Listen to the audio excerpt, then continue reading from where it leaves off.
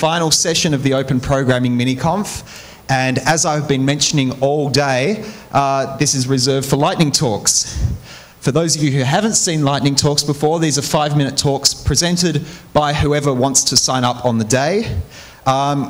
We take no responsibility for the for what people have signed up for. It's just whoever put their names on the wiki. Basically, rules are this. You have 5 minutes. This includes the time taken to plug in your laptop. So if your graphics settings don't agree with the projector, it's your problem. Okay, the timer will start whenever I see fit. Okay, so whenever I click the start button, that's when your 5 minutes start. And you can see the timer on this big screen here where it says start. Our first presenter is Tim Ansell. Please make him welcome. There's your microphone. Go. So everybody knows the only language you should ever write anything in is Python. As everybody in the audience knows. So we have this conference called PyCon.au, and it's dedicated to Python. So if you write in Python, you should come along. It's run by a group of volunteers like LCA, and it's the parent organisation is Linux Australia. It's run on the 20th and the 21st of August in the Sydney Masonic Centre. Yeah, that's kind of all I've got to say about it. It's an awesome conference. We had 200 people last year. We sold out. If you could spread the word, last year we had people kind of turn up and say, I only found out about PyCon.au like yesterday. Can I come in? And we had to say no. So please tell all your friends about the conference. We're going to be bigger and better this year. And my mic's getting replaced. Tweet about it. If you click on the spread the word link there, it will give you a flyer that you can print out and put up around your universities. Join the mailing list. I'm trying to click it, but it's quite hard. On your own computer. Yes. I'm on the organising committee for PyCon New Zealand, which is on the weekend after that one. Awesome. So once you're done in Sydney, come over to Wellington. Awesome. The week before the Rugby World Cup.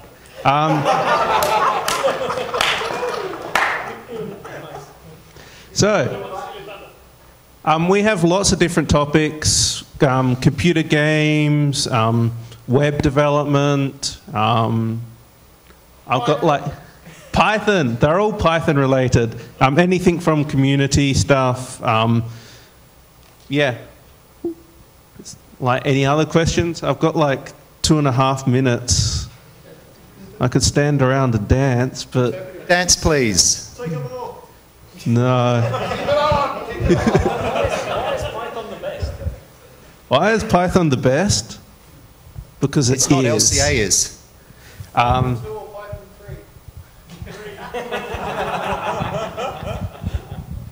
Both. Python 3 is on schedule. Yes. Okay, well, I'll let you go to the next person. Please come. It's an awesome conference. It's quite cheap, especially if you're a student. We have discounted student tickets, so please do come along. We've tried to make it really accessible to people which have limited finance. So please come along. It's awesome. Thank you very much. Okay, so up next we have Ivan Miljanovic.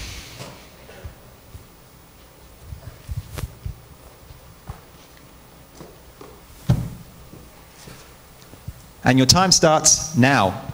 The microphone's there. So, my name is Ivan. I'm here to talk about Haskell. I don't have any slides, partially because I forgot to bring my laptop's power cable today and it died already. So, we had a talk earlier from Brian about F#. Haskell, like F#, is a functional language. It's a purely functional language. Whilst that means it doesn't have I/O, it doesn't have OO, sorry, it does have I/O. By pure, we mean that we do not have, that mutability is constrained by default using these weird things called monads, which Brian also mentioned. Monads, despite what a lot of people on the internet seem to think, are not this scary thing. After all, they're only monoids in the category of endofunctors. Not really. Despite the fact that we use a lot of category theory terms and terminology, that's just mainly because we have no idea what else to call them, and we've got the idea from maths, so we might as well use the mathematical terms. So the whole point about the pure aspect is you have side effects, great, constrain them into IO, into ST, whatever monad you're using. That way it's easy to see which bits are going to change because of mutability that you don't know what's going on. And so it's a lot more easier to reason and perform aggressive optimizations on the code when you can guarantee its purity. Haskell is a rather ad hoc community-based programming language. We don't have benevolent dictators for life or any kind. So basically it's more of an anarchy. We have a bunch of people suddenly going, the website's not working, let's try and form a committee to keep it going. That kind of a thing. More recently, we finally decided we should update the language officially from the old Haskell 98 standard. The first version came out last year with a few new changes. No one got around to doing it this year, so next year they're thinking maybe we should get some people together and consider breaking backwards compatibility and fix up some of the hierarchical messes we've got going on. And so we have a fair number of libraries available on Hackage, which is our equivalent of CPAN or whatnot. And some quite interesting attempts at solving various problems. Now, there are various hackathons that people have organised in America and Europe. Only recently have we started to do anything in the Southern Hemisphere. There is a couple of functional programming groups in Asia and also in Australia, but they're typically not Haskell, just about Haskell. They're about Scala, F#, and other than the like. Last year, however, myself and a few other people decided we'd had enough of not being able to attend any of these hackathons and organised the first ever OzHack, which was held in Sydney, despite the fact that all of us organising it are from Canberra, because Sydney's got the vast majority of Haskell programmers in Australia. We're looking at holding another one again this year. We haven't yet organised it. If you're interested in coming along, and we welcome people who've never used Haskell before as well, join us on the Haskell.au IRC channel on Freenode. We're still trying to work out whether we should change the format to maybe do a bit more of a Rails camp kind of a thing with limited internet access to stop us from talking on IRC instead of programming. So that's all from me. Okay, so next up we have Peter Miller. And luckily our previous talk finished before the other projector decided to switch itself off. Okay, he's attempted to plug his laptop in, so he starts now. Yeehaw. So I want to boost libexplain. I'd love people to use it and give me some feedback. Libexplain is a library of system call specific error replacements. So I'm going to do a live demo. Just a minute while I zoom the text.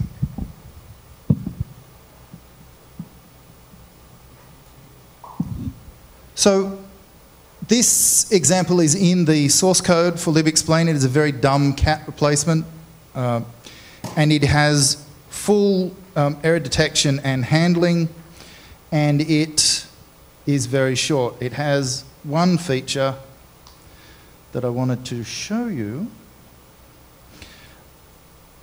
in that it has a -O for output. All of these are using, the system calls all have also come with a wrapper function so that you can say freopen or die using the borrowing from Perl. So I have some examples of this program in action.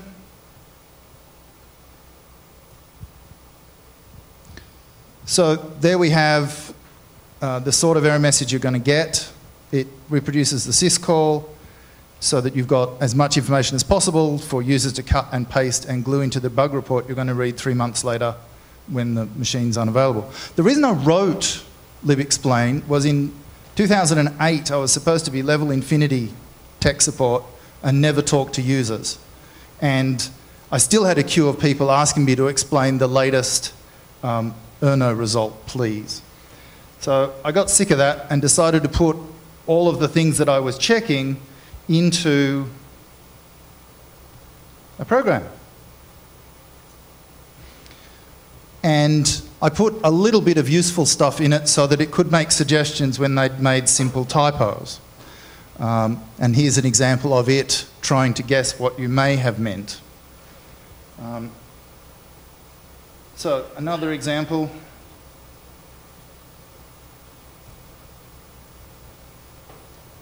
This one, this time, does it cut it off on the right-hand side? Yeah. Oh, drat.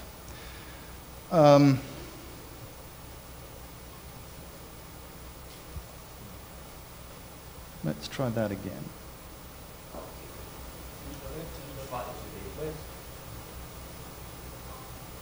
Still slightly too big. Here we go. Too big, still more. A little bit more. Just keep going until it says stop. Okay. Stop. Thank you. Oh. It has lost the size of the terminal. It normally wraps quite nicely. Anyway, you see an example here where it is actually complaining about a particular file system, and it goes and it finds the file system out of FSTab, and tells you about it. Trying to supply you with all the information you needed and some you didn't know you needed. So let's...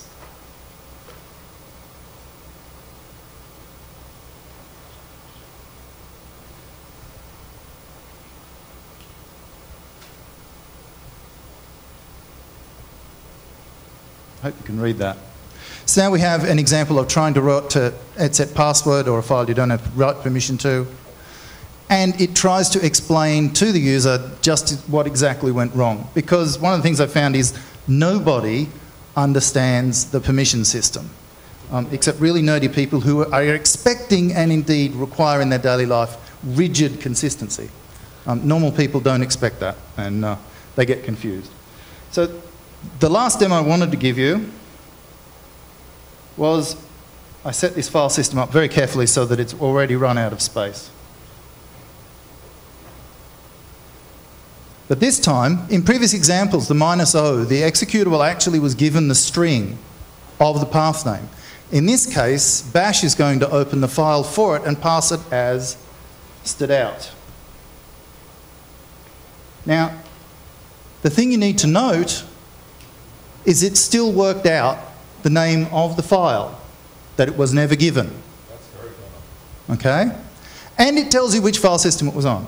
So libexplain tries to tell you everything you needed to know and the stuff you didn't know to ask. Okay? libexplain, try it. Thank you. Okay. Up next, we have Nick Hodge.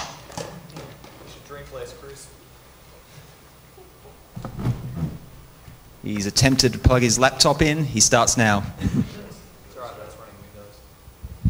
So it will just work.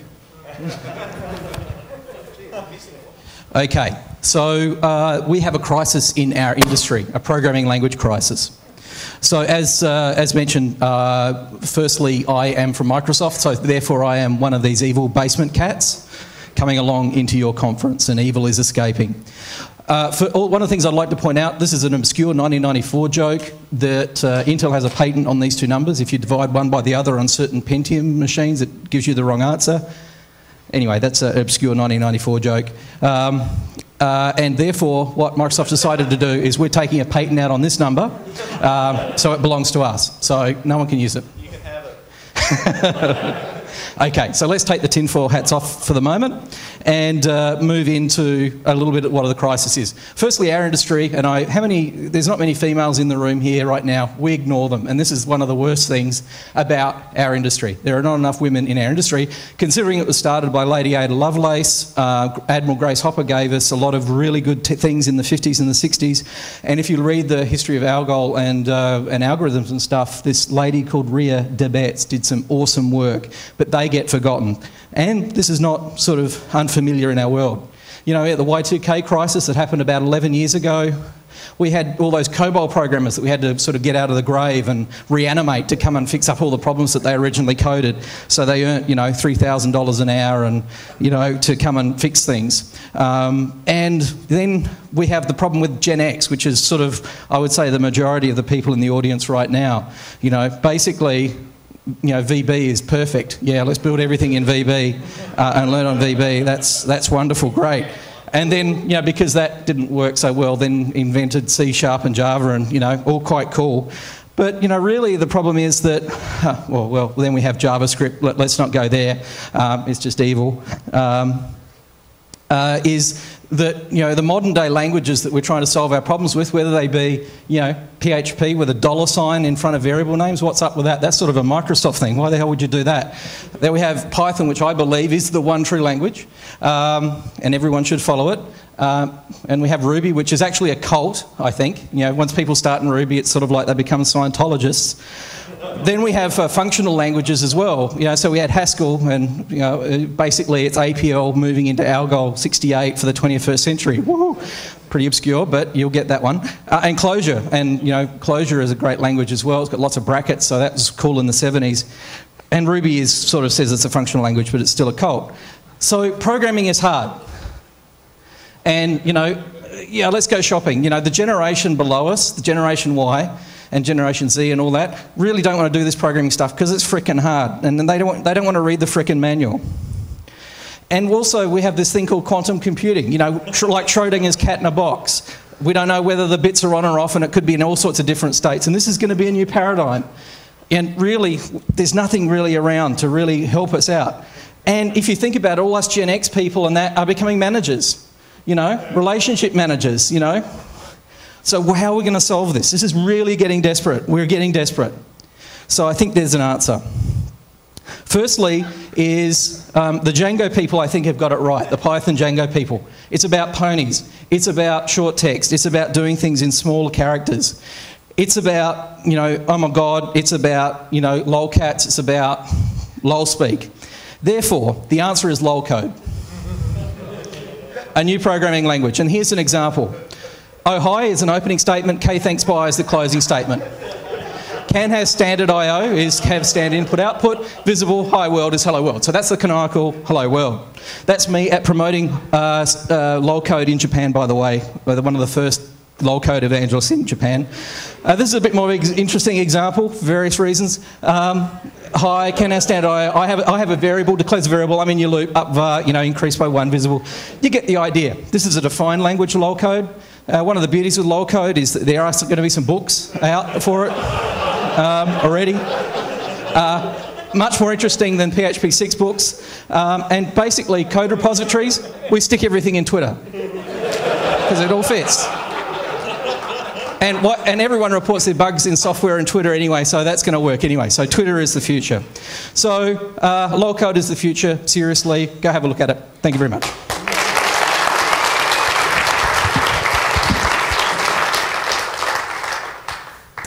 Okay, up next we have Ycross.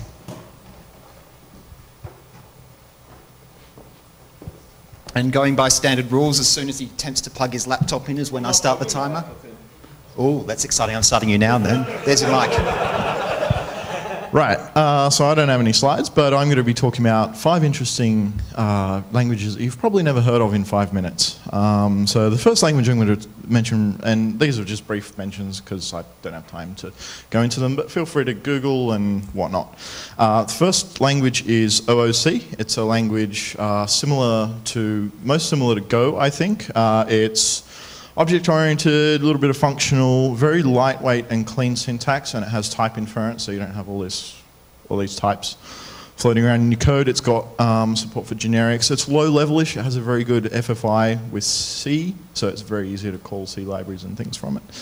The implementation is in itself. It's self-hosting. The current implementation, which compiles to native code, was originally compiled off a Java implementation, which was implemented in Java, and there's a new and better implementation currently in the works.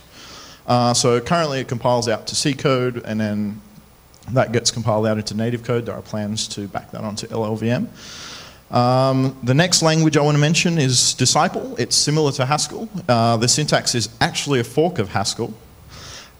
It's like Haskell, but it's not lazy. It reduces monad use for state and I/O purposes, because what it does is it tracks all of the, it's got effects typing, so it tracks all of the side effects in the type system itself, so it still remains pure without actually you having to wrap your head around using I/O and state, which can thread through your code and be a little bit ugly. It's currently implemented in Haskell, but there are plans to write it in itself as well. Currently compiles out to C, but there is also an LLVM backend in the works for it, and it's sharing code with the GHC Haskell compiler for the LLVM backend stuff. The third language I want to mention is Clay. It's a little bit similar to languages like BitC or Rust, which maybe you've never heard of either, which are also maybe roughly along the same lines as, say, Go or OOC. It's designed to be very fast, a sort of systems programming language. It's designed to be low level. It doesn't have sort of high level constructs, but it does have type inference and is designed for very generic programming. So it has a very, very clean, lightweight syntax, and it's also designed to have a very low memory runtime overhead, and it compiles out to LLVM as well. The fourth language I'd like to mention is Phantom. That's with an F, and it's similar to sort of Java, C# in syntax, but better. It's portable with different implementations. It's a little bit of an OO functional hybrid language. You've got a choice of static or dynamic typing if you want one or the other or both. It's vaguely Java-ish, C#-ish, but again, the syntax is a lot cleaner. It compiles out to JVM bytecode, so you can run it in Java land. It compiles out to CLR bytecode, so you can run it in .NET land. And it compiles out to JavaScript code, so you can run it in your browser. The final language I'd like to mention is called Raya. That's R-E-I-A. It's similar to Ruby and Erlang, because it's actually kind of a hybrid of both. It's a Ruby-like language that runs on the Erlang VM. And it's designed to integrate seamlessly with the Erlang ecosystem. So if you kind of like the idea of Erlang and of all of its message passing stuff and all of its cool distributed computing stuff, but you really hate the Prolog-inspired syntax, which is understandable, you can use Raya, which gives you a nice little Ruby sort of syntax. And it compiles out to an Erlang AST, which is then transformed to bytecode by the Erlang compiler. And that's it. Oh, and by the way, all of these projects are actually under active development. They might not have a large amount of developers. Some of them only have one main active developer, but they are being actively maintained. So Google them, check them out, have fun.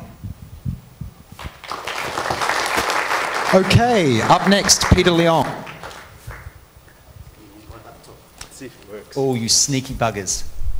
We've got 2 consecutive speakers using the same laptop. They're trying to game the system. I'll just reduce their timer down to 4 minutes 30. You ready to go? Well, you've plugged in. You've attempted to plug in.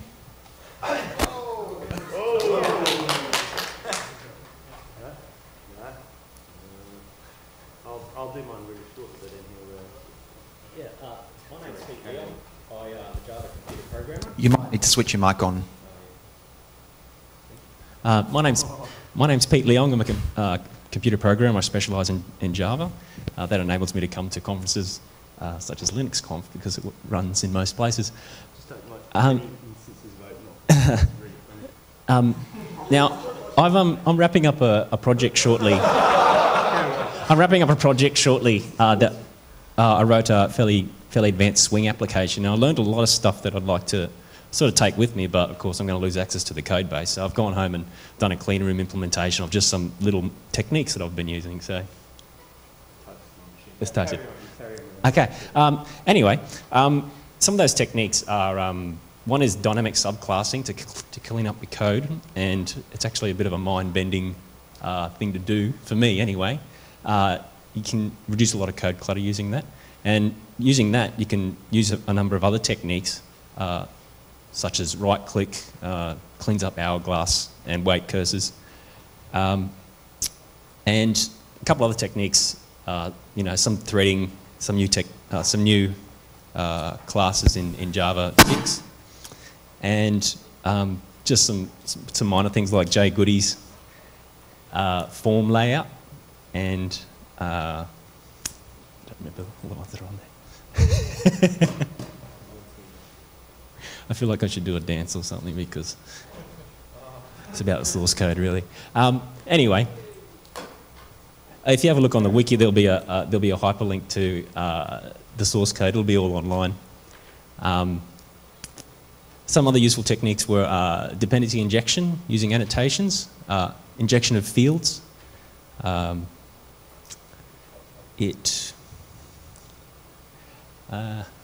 else is there?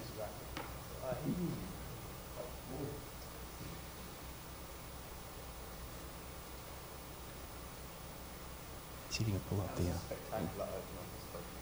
IntelliJ. Oh, did you open it? Should be. Yeah. Let's see what else. Great. Yeah. So a number of other useful, guideline implementations in this piece of source code is, Maven. For those of you who aren't that familiar with it, and using annotations to inject logging, so you don't have to duplicate, say, class names everywhere, that sort of thing. Can we pull up IntelliJ? Yeah. No. Okay. Anyway, so if you just have a look at that website there, that information on that project will be up very, very soon. You're right. You're right. You do? So thank you for that fantastic lightning talk, how to reboot a Linux laptop in 3 minutes. Yeah, cool. Okay, so up next we have Steve Dalton, and he's going to start now. I don't have any slides, I was just doing some blatant self-promotion there. I was just quickly going to talk about developer podcasts. When I was about 15, 16, I was like the shyest kid at school. I didn't talk to anyone, and I don't know what happened, but sometime between then and now, I've become a really talkative person. If people know me, I just talk and talk and talk. And then me and a friend, Craig Aspinall, we lost my car once in Robina when we were at a Java meetup, and it took us about an hour and a half to find the car. And we had this massive long chat, and we said, this is so cool, we should do a podcast with this. So we just started doing a bit of a podcast called Coding by Numbers. But what's kind of come out of this is it's been a great little intro, and we've been talking to all sorts of interesting people. We've been working our way through all the different programming languages, and it's been really good. And what I'm noticing is there's not very many developer podcasts, and not many here in Australia as well.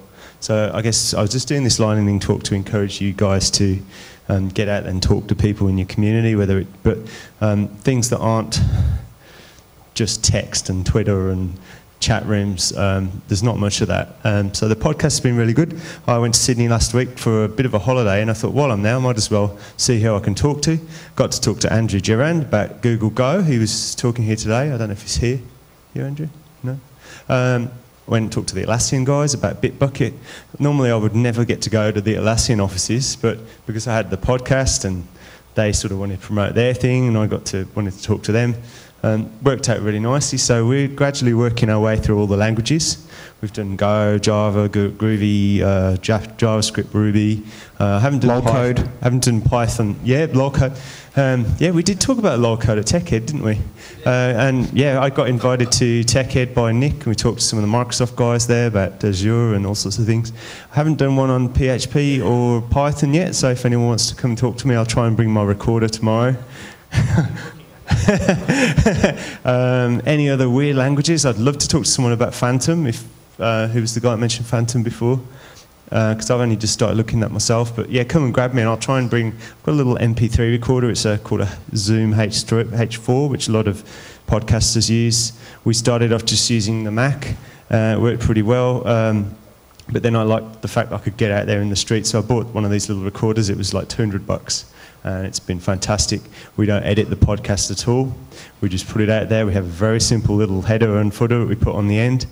And we get them out usually within a day of doing the podcast. Keep it really simple, and then you'll get to episode 20 like us. So a lot of people, I think, go too fancy and they'll do 2, 3, 4 and then they give up. So keep it really simple. I know some people have got like 200 episodes and they all say the same thing, keep it simple. So anyway, I'll leave it at that. Just put it in over to you, and if anyone wants to come on our show, you can, but by the same token, anyone wants to set up their own podcast, it's really easy. We just put our podcast on Blogger. We don't even bother with hosting or anything. It's just dead simple. I've just got an FTP driver. I chuck all the MP3s out, and then iTunes is dead simple to hook up through FeedBurner. It's really no work at all. So that's all I've got to say. Thank you very much. Okay, so up next we have Dan Bentley.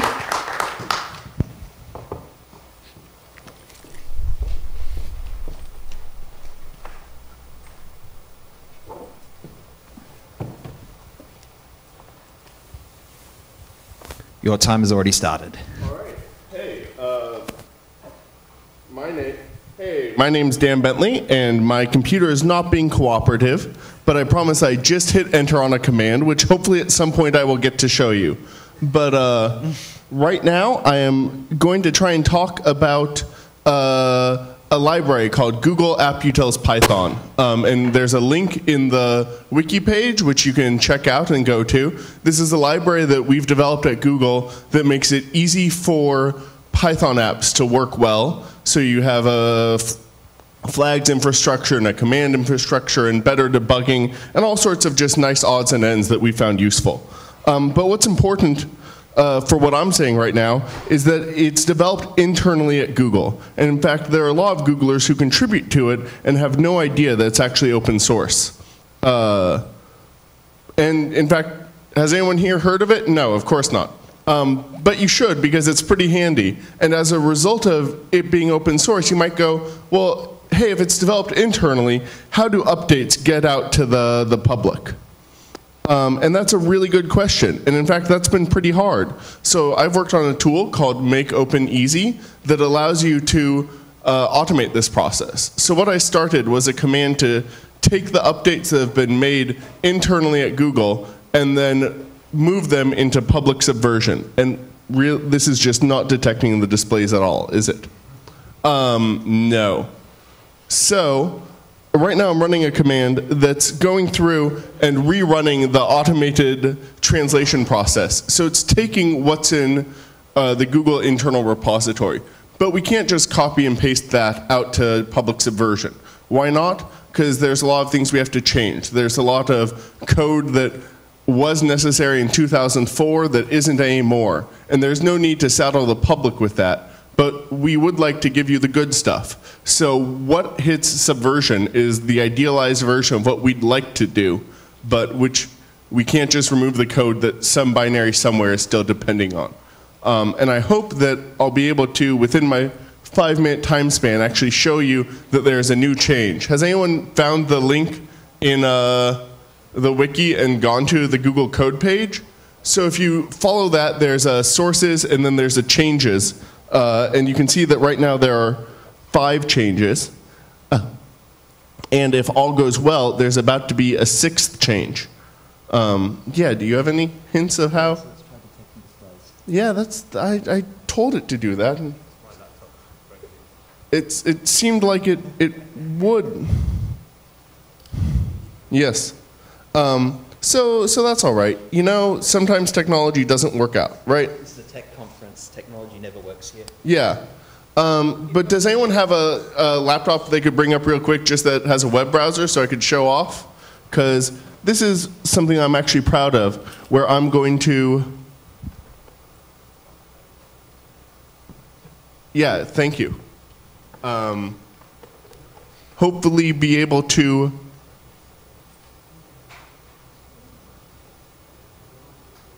So yeah, could you just go to a code.google.com? It would...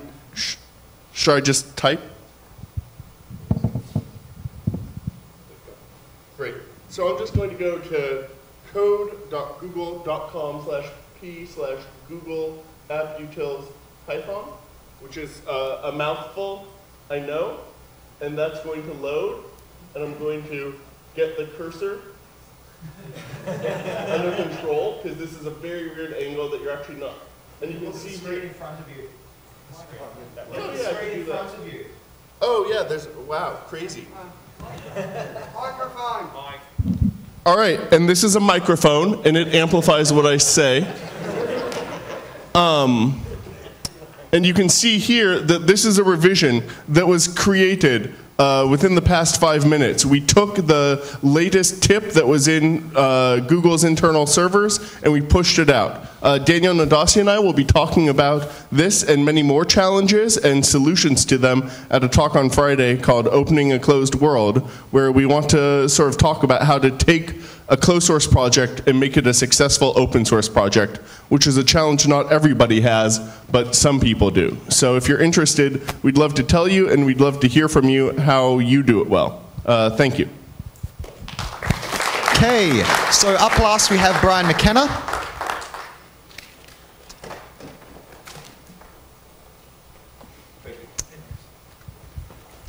Usual rules apply. Your time has started. All right. Has everyone heard of LLVM before? Couple people? Okay, well, LLVM, as the acronym actually is, it's the low-level virtual machine. So it's a virtual machine, but it's so low-level that you can implement pretty much any language on it. So here's the homepage for LLVM. So the virtual machine actually can compile C to the bytecode, and then that bytecode can then run on the virtual machine. So that allows you to have kind of like semi-portable code, and you can have it run across, you know, Linux, Mac, and Windows. So what I've found is a project called Mscripton. I've filed a couple of issues before, and I've submitted a couple of patches, so I've been helping out a little bit. But yeah, this is a project that converts LLVM bytecode into JavaScript. So then you can run C programs on the web. So this here, well, this is Python in the browser. So what we've done is we've compiled Python from source code, C source code, put it into a static library, compiled it from C to LLVM bytecode, then compiled LLVM bytecode to JavaScript. And it works. So we can execute it. And this is all client side. This isn't on the server or anything. This is I think it's about a 7 meg binary of JavaScript. 7 megabyte of JavaScript running on Chrome. And it works fairly well. Of course, we've only got the sys library because otherwise we'd have to go to a file system and there's no file system. But yeah, we can do print. And we can do... It's Turing complete, right? You should be, yes. I think the only I/O we've got is print. Sorry? Don't need anything else then. No, you don't need. Another demo we've got is Lua. Exactly the same as Python. This one's a little bit, I think it's only like 3 megs. So 3 megs of JavaScript. Turing complete again. And this one is, what's this one? Ray tracing. So it's a C ray tracing, compiled to JavaScript. Then we're doing some, I don't know, we're doing some tricky stuff to make it actually render as a canvas element. So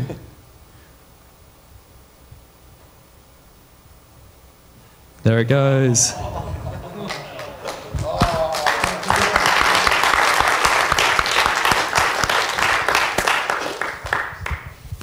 So I'll just quickly go over what some people might not understand what's quite happening here. So this is a LLVM compiler in the server side.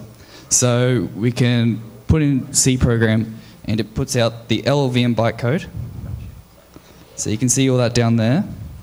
So what we do is we get a human readable version just like this, we do some JavaScript parsing on it and then convert it to just like a little JavaScript virtual machine that runs in the browser. And that's how it works. The end.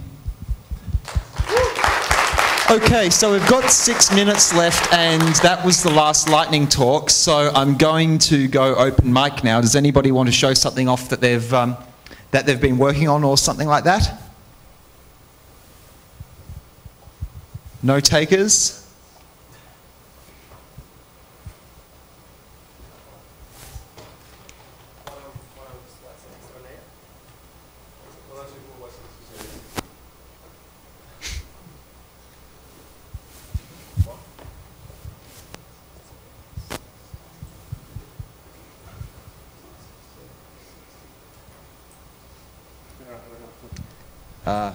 Presumably at your VGA port.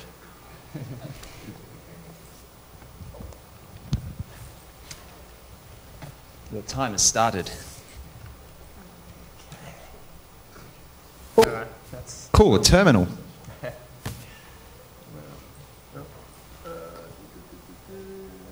There's a screen in front of you. Yes, very good. So, I work on a project called... Use your microphone. Microphone. I work on a project called Beaker, which is not the Muppet.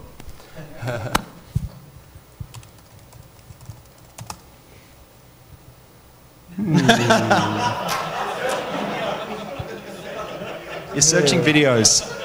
Oh, whoops. There's a screen in front of you. Yes, I know. I can't. Okay, so... Beaker. Beaker is essentially, it helps you to build a test infrastructure. It's used for when you need to test things with various different distros on various different hardware. Essentially what it provides is it will allow you to create a pool of systems which can be located anywhere in the world, and it also provides you a pool of distros. Which it can pull from an NFS server or something. So what you can do is if you've got a new kernel that you want to release and you don't have a 1 terabyte machine below your desk, but yet they do have one, say somewhere in the States, that they have on this pool, you can actually test your code and create custom tests which you can run against the kind of hardware that you need and the kind of distros that you want to test it against. So it solves the problem of having to have all these local machines, which could get quite expensive if you've got to have all these machines over all these various different hardware types and architecture types. You can solve it by having them in one central place, and people all over the world can actually use this pool to test them. It uses Cobbler on the back end. You can power machines on and off. Once you've provisioned it with a distro, you can SSH in if you want, or you can just run your automated testing. The testing will then, if you've written it correctly, it will provide results. You can go and view those results, see how many passed, how many failed. You can look at logs, you can see what's passed, what's failed, and then you can go and investigate and see what's wrong. So this ensures, this is actually what Red Hat uses. This is what we use to, new kernel comes out, we want to test a new distro, we fire it up against S390s, all sorts of hardware to make sure it works. This is actually, it's an open source project, obviously. It was previously a closed source project which we only used internally. We rewrote it completely in Python. It uses turbo gears. It's got a browser front end. So yeah, and it works quite well for us. I'm working in a team of about 5 people, and we're very heavily working on it. You can also, if you want, you can use it just as a system inventory if you want, and if you've got another application which runs your tests and gives you your results, you can just plug into Beaker and just have your system sit in Beaker's inventory, and then just take them from there. So it does that as well.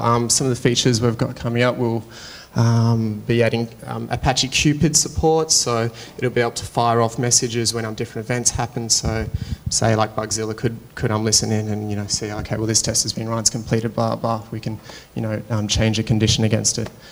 Any questions? No? Okay. That's it. So, oh yeah, so you can do something like if you're interested in it, want to develop on it, we hang out on Freenode in HashBeaker.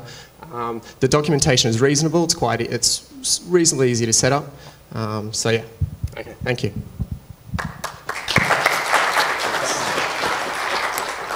Right, so that's all we've got time for this evening. So that's the end of the Open Programming Miniconf for this year. Has everybody enjoyed it? Hey, good. Okay, so just quickly on indulgence, thank you to all the volunteers who've helped out with manning the rooms today. Running the second roving mic for the questions has saved me from running around like an idiot today, which is great. Thank you to everybody who's presented, especially to the people who haven't presented at LCA before. You've definitely made this mini-conf absolutely fantastic. And thank you to the Papers Committee for... Yes. I should have reloaded, shouldn't I? Thank you to the Papers Committee for permitting me to run this mini-conf again. This is the second time we've run this particular mini-conf, and apparently it didn't go too badly last time, so they had the faith in me to run it again, and I'm very, very thankful for that opportunity. And thank you to the audience for coming along. I hope you've enjoyed the day. And we have to thank Chris for organising this mini-con. Big, huge thank you, Chris. And it's a small token of our appreciation. Thank you. It's a rather cool bowl made out of macadamia. Right, see you all tomorrow.